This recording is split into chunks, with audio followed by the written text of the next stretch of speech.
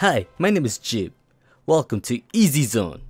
I know, you're just thinking that I'm just another stupid dog, but you're wrong. I'm Gib. I'm here to debunk a conspiracy about 9/11 being an inside job. I have a special guest. He's here to explain the science, and his name is Stephen Hawking. Wait, where is he? Who are you? Where am I? I know how to fight. I can destroy that boy pussy of yours in a matter of seconds. You're so funny. Let's get started. The engine that you see in this video was found in line with the alleged Flight 175 impact, so it could have only belonged to the plane that struck the second tower. On United Airlines website, we can see what specific engine model they used on Flight 175, and it was a JT9D7R4D engine that United Airlines used on all of their Boeing 767-222 models, while the engine that was found on Murray Street was a 747 engine, a JT9D7 series. This engine is exclusively used on Boeing 747 models.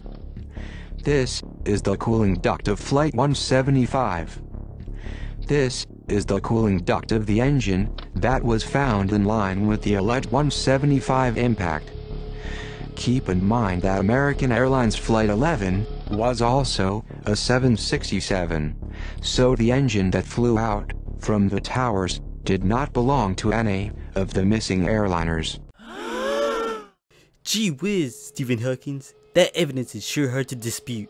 Am I free to go now? Sure, no problem. But if you tell anyone of this encounter, I'll make sure that Filthy Frank won't pimp out your wheelchair. GG, well played, faggot. In conclusion, 9/11. Wait a second, didn't the What? planes come from the outside though? Well, shit, that's 100% true. Well, in conclusion, 9/11 was not an inside job. Now, all I need is to give it the Easy Zone seal of approval.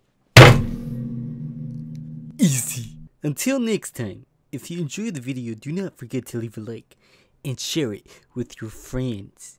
Now, down in the comments, tell me if 9/11 was an inside job or was it not. Let me know, cause I don't know. Maybe I do know, but the government's telling me not to tell you. But I'm just Jib. All right. That's. Bow.